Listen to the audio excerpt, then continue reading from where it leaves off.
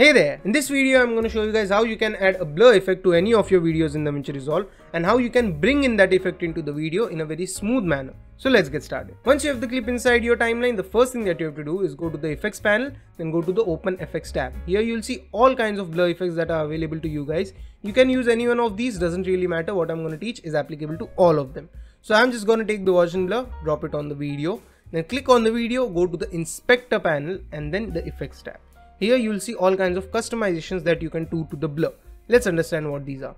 Horizontal and vertical strength. If you move it to the right, you can increase the strength. Move it to the left, decrease the strength. Next is this checkbox. What it does is it basically keeps both of these linked with each other. If you uncheck this, you can move any of the sliders that you want. But if you check this, both of them get linked to each other. Fine. Next is advanced controls. Border type. If you click on black, you'll get a black border, but just keep it on reflect. You'll get a basic Gaussian blur. And finally, global blend, basically how much you want the Gaussian blur to blend with the video. We are going to keep it to full strength. So those were the customizations. Now, like I said, we are going to bring in the Gaussian blur inside the video in a very smooth manner. So for that, we are going to use a concept called keyframing. Let's understand that.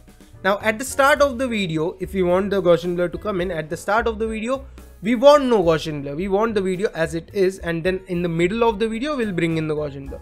So in keyframing, what we'll do is at the start of the video, just click on these dots. These are basically used for keyframing. Just click on it and take the strength to 0. So basically at the start of the video, there will be no Gaussian blur. But take the slider ahead as we move into the video. Take another keyframe and increase the strength of the Gaussian blur. So what we told is that at 0 seconds, we want no Gaussian blur. Then click on this arrow.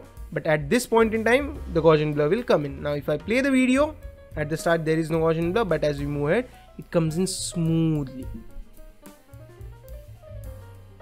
So that's how you can add Gaussian blur and take it inside the video in a very smooth manner. Now where you can use this, I'll show you a little application. Let's see. At this point in time, the Gaussian blur came in, right? So I'll just take a text here. We'll apply it a fade in. Then we're gonna type something. Let's type vintage. Select it, take a little font, DM serif, and just adjust the size of the text and we'll fade out the video.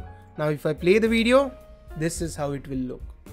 The Gaussian blur comes in, the text comes in, and then the video goes out and the text is. So that was the video, guys. I hope you find it useful, and if you do, make sure you like the video. It really helps the algorithm suggest this video to the needful people. Share this video with your friends, and finally consider subscribing to the channel. I post such DaVinci Resolve tutorials, I stream games from time to time, and occasionally I put some entertaining yet knowledgeable videos on the channel. So that was it for the video, guys. Thank you for watching the video. Bye bye.